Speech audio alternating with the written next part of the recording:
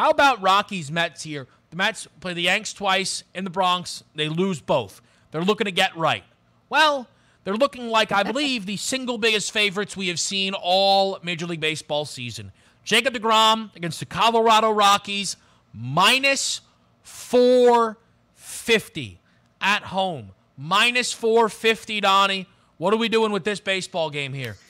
It should be an easy win, but the more important question is why was deGrom pushed back in that last start against the New York Yankees? Why did they feel the need to give him an extra 2 days when we thought he was completely healthy and dealing in Major League Baseball? We're saying that he couldn't stand up to that Yankee Bronx cheer crowd where he might get lit up, and that's going to ruin his confidence the rest of the way, and there's no way he can win a World Series if he loses to the Yankees. Well, you sort of against a really bad baseball team in the Rockies, so what do we anticipate today? Kevin, 7 innings pitched, 99 total pitches or less, 12 strikeouts, and an easy Mets victory because, quite frankly, even if he doesn't pitch well, I don't think that's all that matters today because that lineup for the New York Mets should, and I say should, be able to hit against the Rockies because in those 2 games against the Yankees, I actually took back-to-back Mets team totals to the over, and they didn't even show up to the plate at all. But if we're just looking at past 30-day statistics here, going up against right-handed pitching, and Feltner is a bad right-handed pitcher with an xFIP of close to 6, right-handed batters at a 421 weighted on base percentage. We'll get a pretty good look today because if we're looking at the first 7 batters in the lineup here for the New York Mets,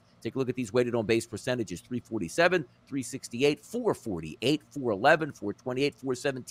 Then you throw in a 298 in there for Pete Alonso. Come on, Pete, 298. What are you doing over here? Mets should win easy today, but 450. They're not even like a parlay piece at that point with that price. Certainly not. Certainly not. Now, and here's the thing quickly with deGrom, because I think you're messing around, though. I think some people were like, oh, deGrom ducking the Yankees. I mean, did we see what the Yanks were doing? I don't think he was ducking a team that was providing absolutely zero offensive juice. I think of that as last outing against Atlanta, he went to 95 pitches, which was almost 20 more than he had thrown on the season.